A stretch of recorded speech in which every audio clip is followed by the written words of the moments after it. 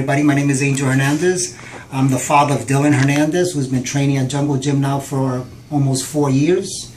Actually 4 years, November this year. When he first came, he was 6.5 years of age. He was shy, wasn't really focused on things on hand. And since then, he's improved incredibly. He's a honor roll. He's on the principals list, the highest award that you can get.